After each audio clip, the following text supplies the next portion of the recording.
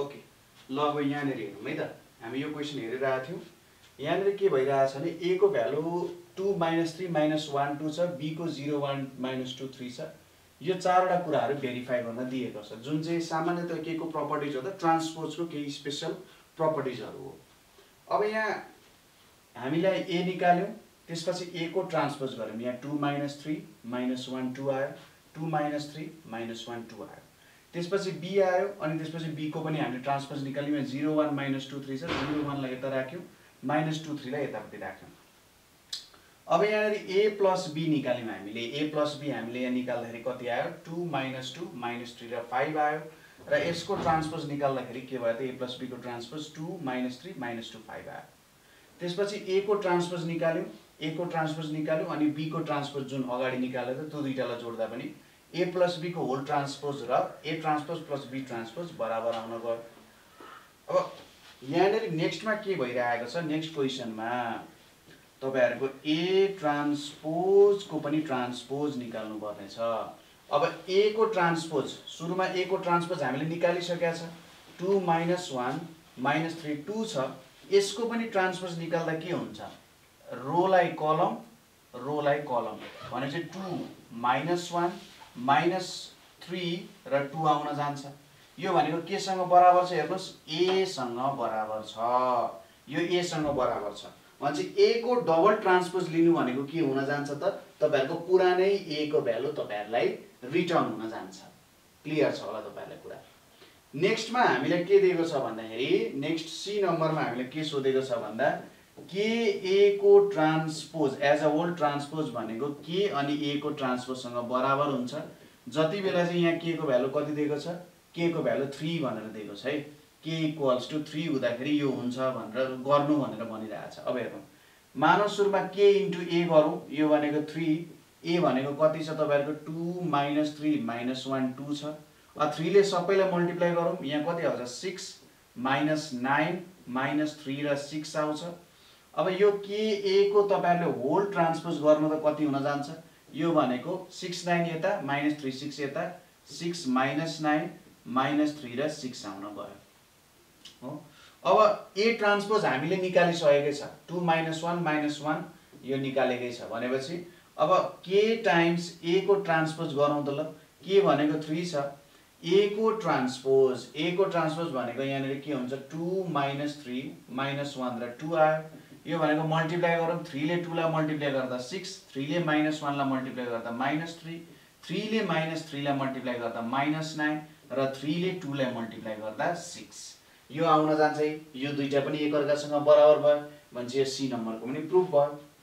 अब यो लास्ट नम्बरको अघि भर्खरै हामीले प्रुफ गराएको थियौं ab को ट्रान्सपोज भनेको b ट्रान्सपोज a ट्रान्सपोज यो तपाईहरुले हिसाब गर्न सक्नुहुन्छ अहिलेकै तरिकाले सुरुमा a र b मल्टिप्लाई गर्ने यसको ट्रान्सपोज निकाल्ने त्यसपछि b को ट्रान्सपोज र a को ट्रान्सपोज मल्टिप्लाई गरेर निकाल्ने है त यो तरिकाले गर्न सकिन्छ त्यसैगरी अब नेक्स्ट क्वेशनमा हेरौं यहाँनिर हामीले एउटा म्याट्रिक्स दिएको छ यो म्याट्रिक्स दिएको छ 3/3 म्याट्रिक्स अब a प्लस a ट्रान्सपोज गर्ने अनि a माइनस a ट्रान्सपोज गर्ने so that a plus a transpose symmetric हो र a minus a transpose skew symmetric हो भनेर देखा भनिरहेछ अब यहाँ हेरौं गिभनमा के दियो गिभनमा हामीले दियो a भनेको यहाँनिर 1 2 3 -2 3 4 0 -1 र 2 भनेर दियो अब a ट्रान्सपोज भनेको यहाँ कति आउँछ हेर्नुस् 1 2 3 -2 3 4 र 0 -1 2 भनेर आउँछ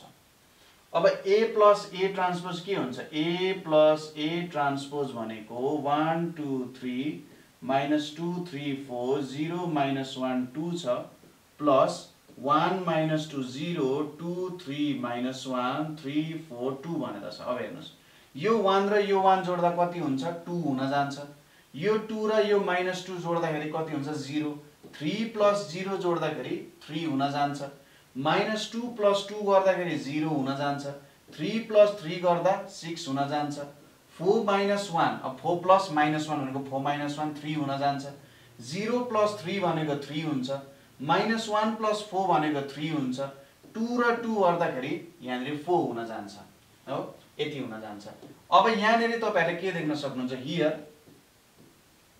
A12 equals to A21. A12 र A21 कति छ 0 छ. A13 equals to A31. A13 A31 भनेको 3 छ.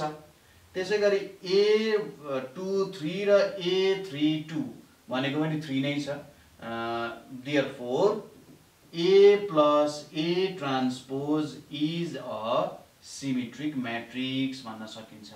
A plus A transpose भनेको के छ त यो एउटा सिमेट्रिक म्याट्रिक्स हो भनेर हामीले भन्न सकिन्छ. ठीक छ, यसरी भन्न सक्नुहुन्छ.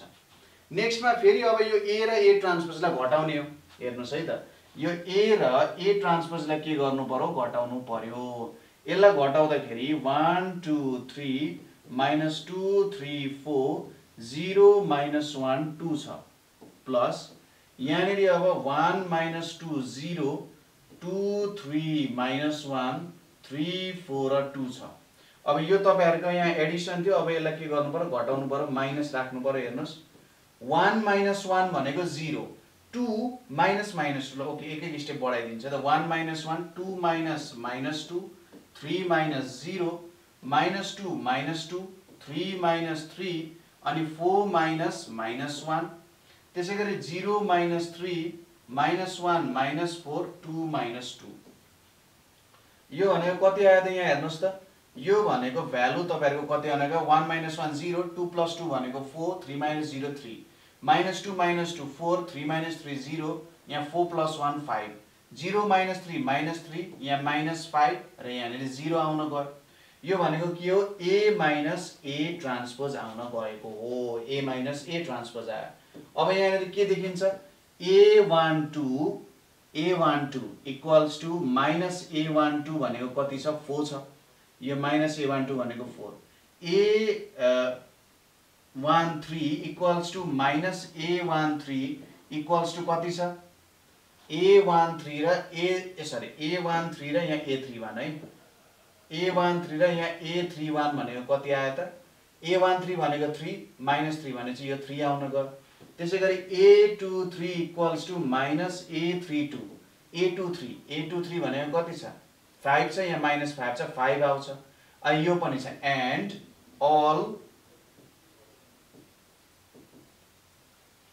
main diagonal elements are 0. All main diagonal elements are 0. So A minus A transpose is a skew symmetric matrix. यो भनेको के रहेछ, एउटा स्क्यू सिमेट्रिक म्याट्रिक्स रहेछ भन्ने कुरा हो. ठीक छ, यो एउटा स्क्यू सिमेट्रिक म्याट्रिक्स हो भनेर यसरी तपाईहरुले यसलाई प्रुभ गर्न सक्नुहुन्छ. हेर्दा अलिकति लामो जस्तो देखिन्छ तर खासमा केही पनि छैन, एकदम सजिलो छ. अलिअलि हिसाब गर्नु पर्यो र सिमेट्रिक म्याट्रिक्स र स्क्यू सिमेट्रिक म्याट्रिक्सको केही बेसिक प्रपर्टिजहरु तपाईहरुलाई थाहा हुनुपर्छ. नेक्स्ट क्वेशनमा जाउँ. यहाँ हेर्नुस् त ल. अब यहाँ चाहिँ अलिकति वर्ड क्वेशन आएको छ. A company produces 3 types of bulbs XYZ with 2 machines A and B.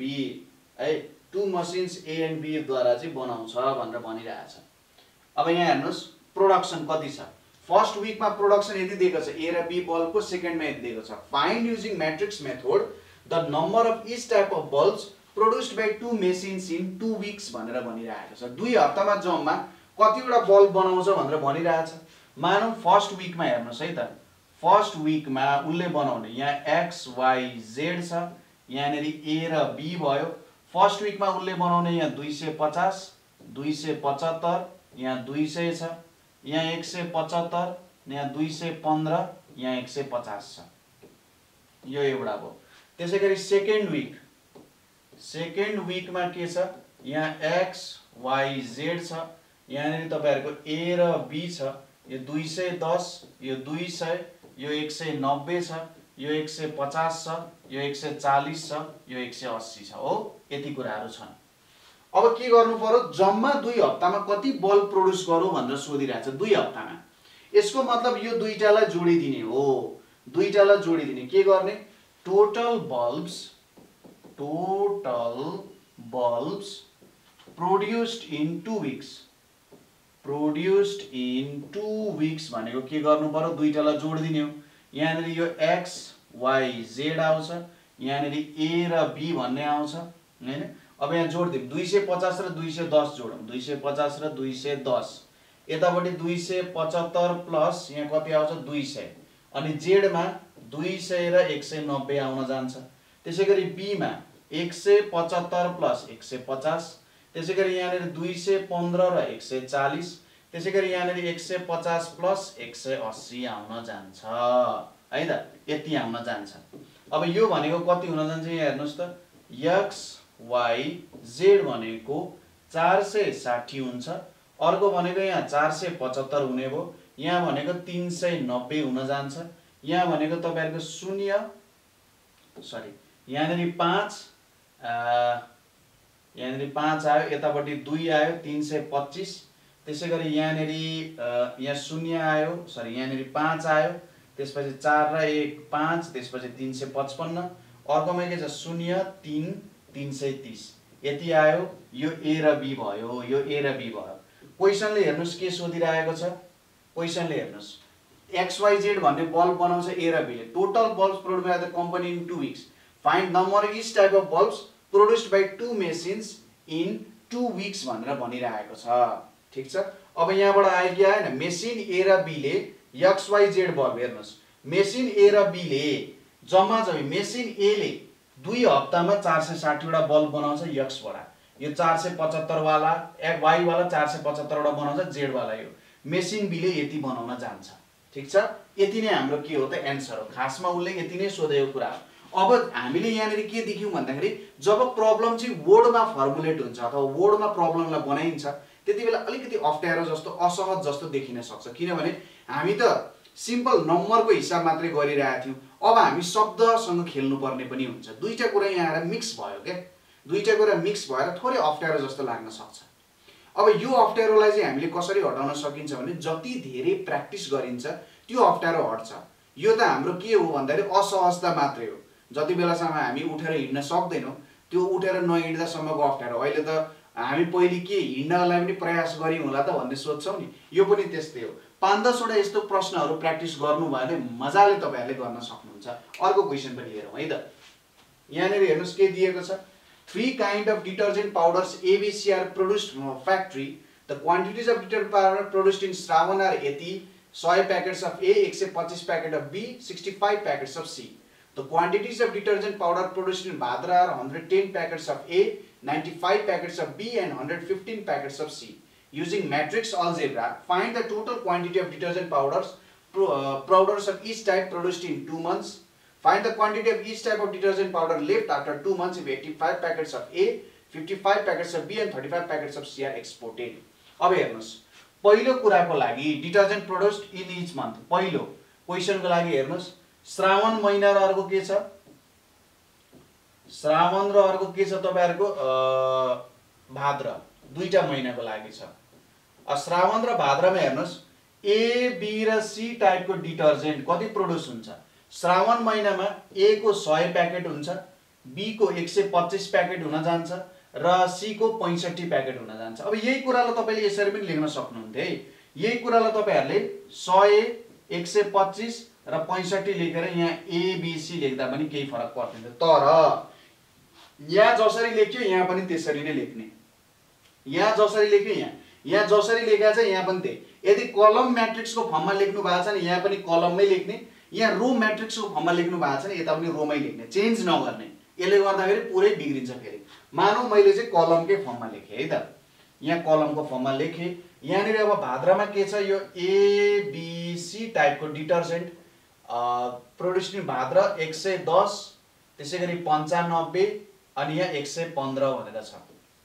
अब टोटल कति प्रोड्युस भयो त, टोटल भनेको कति हुन जान्छ, टोटल भनेको तपाईहरुको यो श्रावणको महिना र भाद्रको महिनालाई जोड्नु पर्यो, 100, 125 र 65 र यतापट्टि के हुन जान्छ 110, 95 र 115 छ। यो भनेको कति हुन जान्छ हेर्नुस्, यो भनेको तपाईहरुको 100 प्लस 110, 125 र 95 र 65 र 115 हुन जान्छ। भनेपछि यहाँनेरि तपाईहरुको A B C टाइपको डिटर्जेन्ट भनेको यहाँ 210 आउन गयो, यतापट्टि 0 यहाँ 2 यहाँ 220 आउन गयो, यहाँ 0 यहाँ 8 यहाँ 1 180 मान्छे जम्मा जम्मी दुईटै महिनामा यति चाहिँ प्रोड्युस हुँदो रहेछ, 2 महिनामा यति प्रोड्युस हुँदो रहेछ। अब नेक्स्ट क्वेशनले के भनिरहेछ भने 85 प्याकेट ए, 55 प्याकेट बी र 35 प्याकेट सी चाहिँ एक्सपोर्ट गरियो।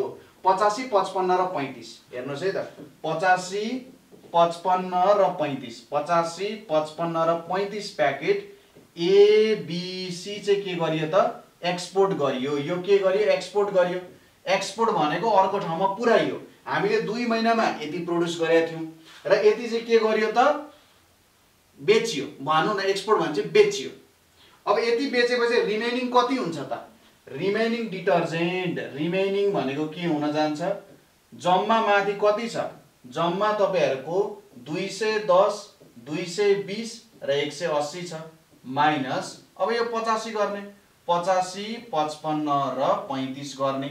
अब यो तपाईहरुको कति आउँछ घटाउनुस् त ल, 210 मा 85 घटाउने, 220 मा 55 घटाउने र 180 मा तपाईहरुको कति घटाउने 35 घटाउने र यो हिसाबले कति दिन्छ, यहाँ 5 आउँछ, यहाँ 0 यहाँ 2 125 आउने भयो, यहाँ यहाँ 5 आयो, यहाँ 1 आउँछ, अनि चाहिँ यहाँ 6 आउने भयो, 165 आउन जान्छ।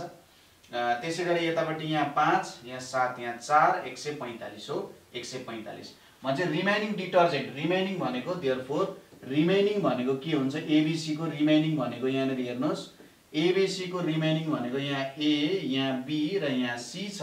यो भनेको 125 165 र 145 प्याकेट चाहिँ तपाईहरुको बाँकी छ भन्ने कुरा हो। र यसरी हामीले यो पोर्सनलाई अन्त्य गर्यौं। यसरी तपाईहरुलाई यस्तो क्वेशन आउँछ, यो भन्दा उता कहीं पनि कुनै पनि क्वेशन तपाईहरुलाई सोध्नेवाला छैन योबाट है त। अझै हामीले डिटर्मिनेन्टको बारेमा, माइनर कोफ्याक्टर्सको बारेमा, इन्भर्सको बारेमा अझै कुराहरु पढ्न बाँकी छ। यो यति बेसिक कुराहरु तपाईहरुले बुझ्नुभयो नि, तपाईहरुलाई म्याट्रिक्सको कुनै पनि कुराहरु बुझ्न केही पनि गाह्रो हुनेवाला छैन, यो मेरो ग्यारेन्टी भयो है त। यति कुरा पढ्नुस्, तपाईहरुले मज्जाले कुनै पनि त्यो पोर्सन आउने क्वेशन गर्न सक्नुहुन्छ है त। अब तपाईहरुले केही समस्या छ, केही कुराहरु बुझ्नु भएको छैन भने तपाईहरुले हामीलाई 98 4 95 95 8 95 को व्हाट्सएप तथा भाइबर, यो नम्बरको व्हाट्सएप तथा भाइबरमा हामीलाई सम्पर्क गरेर क्वेशन सोध्न सक्नुहुन्छ। साथसाथै क्लास 12 को हामीले बिजनेस म्याथ मात्रै होइन, सोशल भयो, नेपाली भयो, एकाउन्ट भयो, इकोनोमिक्स भयो हैन, यो सबै विषय फाइनान्सको कुराहरु, यो सबै कुराहरु चाहिँ हामी तपाईहरुलाई यहाँनिर सिकाइरहेको हुन्छौं। र नेपाल अनलाइन स्कुलमा यो सबैको भिडियोजहरु छ। के को भिडियो छ, यसको थ्योरीको भिडियो छ, कन्सेप्चुअल भिडियो छ, मोडल सेट सोलुसनहरु छ, ओल्ड क्वेशन सोलुसनहरु छ र जुन आउन सक्ने क्वेशन्सहरु छ त्यसलाई पनि राखेर चाहिँ सबैको सोलुसनहरु बनाइएको छ। बेसिक म्याथको पनि छ, 11-12 कै बेसिक म्याथ पनि छ, बिजनेस म्याथको पनि छ। त्यो सबैको प्लेलिस्टहरु तपाईहरुले पाउन सक्नुहुन्छ, हेर्न सक्नुहुन्छ, यो नम्बरमा सम्पर्क गर्न सक्नुहुन्छ। आजको लागि यति नै।